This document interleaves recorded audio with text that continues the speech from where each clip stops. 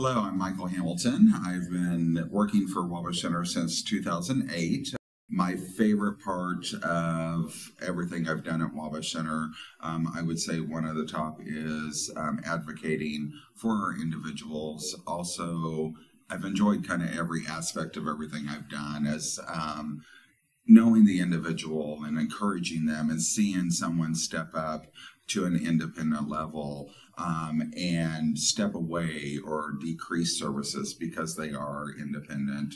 And there was a lady very similar to that who made all those steps. And so that was very rewarding for me. I'm that voice. I'm that voice to reason. Some of our folks are afraid to speak of anything. I had a gentleman, and he talked to me every day and wanted this, and the only thing he ever wanted was to be closer to home, which was northern Indiana. And I said, well, let's talk about it at your meeting. You know, I would coach him, and we would meet pretty much every day before his IDT meeting, and he would muster up the energy and the encouragement during the meeting. He would completely shut down. So as an advocate side, I would give little clue words in hopes that he would pick those up.